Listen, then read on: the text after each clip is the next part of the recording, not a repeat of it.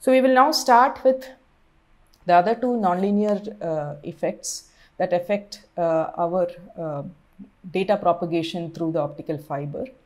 And these two nonlinear scattering effects are the Raman scattering and the Brillouin scattering.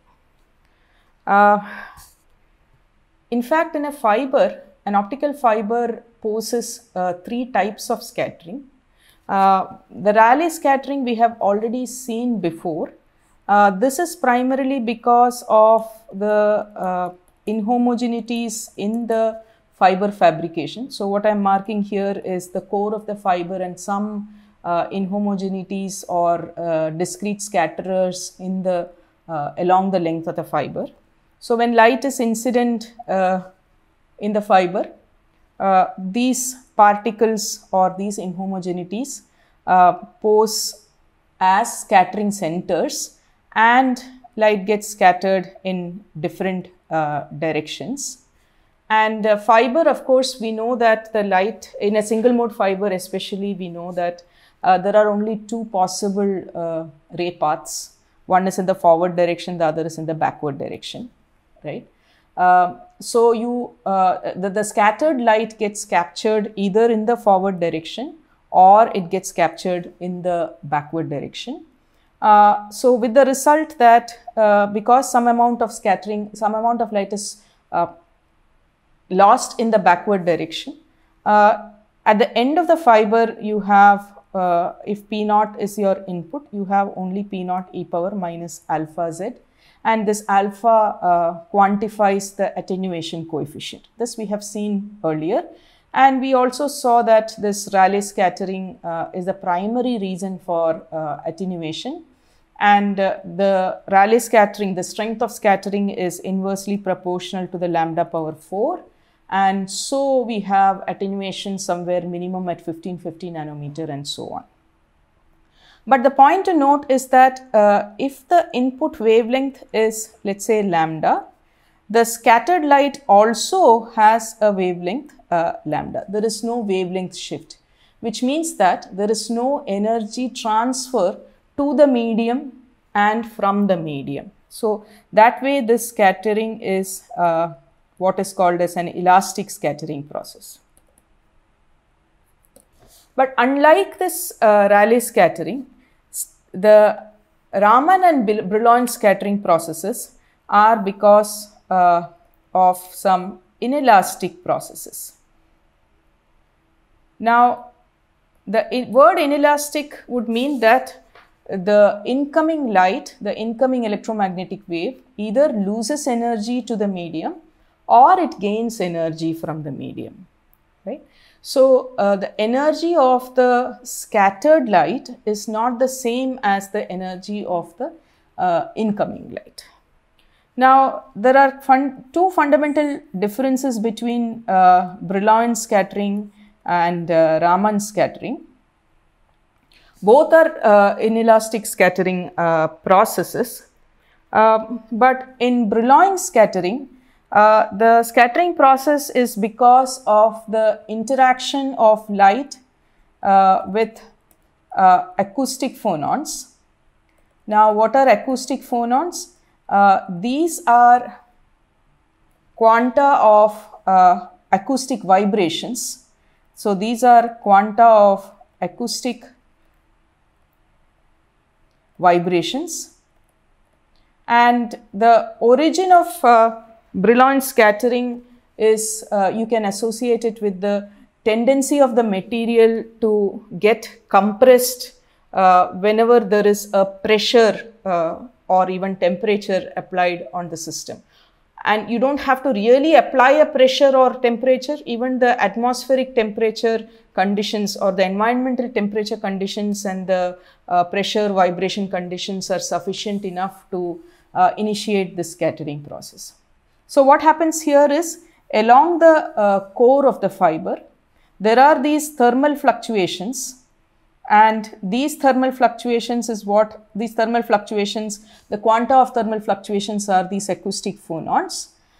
They are propagating in random directions, and our incoming electromagnetic wave interacts with these thermal fluctuations of the medium, and this results in the scattered light, and that is Brillouin scattering. Whereas in Raman scattering, this relates to the interaction of light with molecular or lattice vibrations. These atoms in a given molecule are located at specific lattice points, and they would be vibrating, and these vibrational states of these molecules, so the incoming electromagnetic wave interacts with these vibrational states of these molecules, and that results in the transfer of energy of the electromagnetic wave to these vibrational energies, essentially to these molecules. Or you could have the incoming electromagnetic wave interacting with a vibrating molecule, resulting in the transfer of energy from the molecule to the electromagnetic wave, so that the resultant or the scattered photon will have a larger energy and hence a larger frequency. Both are possible in case of Raman scattering. So so the essential difference is the Raman scattering happens when the photon or the electromagnetic wave interacts with individual molecules, whereas Brillouin scattering happens when the photon or the electromagnetic wave interacts with the acoustic waves of the system, right? So because Brillouin scattering is a process involving interaction of waves, we talk about phase matching conditions in Brillouin scattering, whereas in Raman scattering it is interaction with molecules, so it's interaction of light with the medium directly, so there is no phase matching involved, it's only energy matching conditions that are involved. Raman scattering, because of the same reason, we will realize that Raman scattering occurs in all directions, whereas Brillouin scattering, because of the phase matching, there are certain allowed directions for Brillouin scattering as compared to Raman scattering. Both of this, however, leads to what are called as stimulated processes. Now, stimulated scattering is a process that results from a positive feedback. So, the system, the fiber by default has its acoustic phonons or its acoustic vibrations. It has molecular vibrations. Your incoming light interacts with acoustic phonons, giving rise to Brillouin scattering. It interacts with molecular vibrations, giving rise to Raman scattering. That's spontaneous process. Spontaneous is something that happens on its own. But as your input power increases, as your intensity increases, as the strength of the electric field increases, what happens is the process becomes suddenly a stimulated process, whereby the spontaneous process actually results in a positive feedback, resulting in the fact that, so how do you identify whether it is a stimulated process? The power of the scattered photon will start growing exponentially beyond what is called as a threshold. So whenever your incoming light intensity or power, so this is P scattered, whether it is Raman or Brillouin, the process is the same, the behavior is the same. For low input power levels, you will have spontaneous Raman scattering, spontaneous Brillouin scattering. Of course, we will always have Rayleigh scattering. But as your input power crosses what is called as a threshold power, the scattered power starts rising exponentially as a function of Z.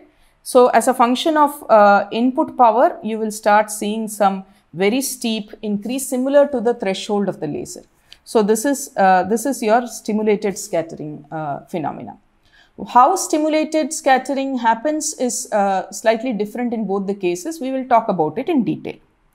So, the fundamental difference between the Rayleigh scattering, Raman scattering and Brillouin scattering is that in case of Rayleigh and Raman, it is interaction with local inhomogeneities or local scattering centers.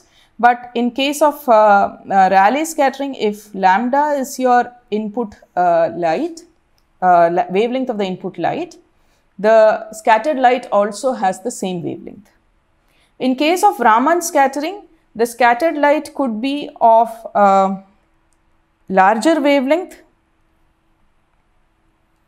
or it could be of smaller wavelength, right? So, this is Raman scattering.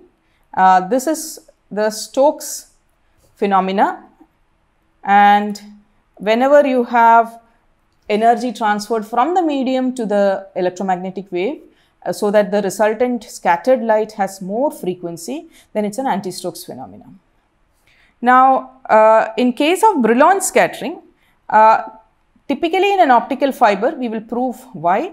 You will always have the scattered light the wavelength of the scattered light is always larger than the wavelength of the input light. So, this is Brillouin scattering.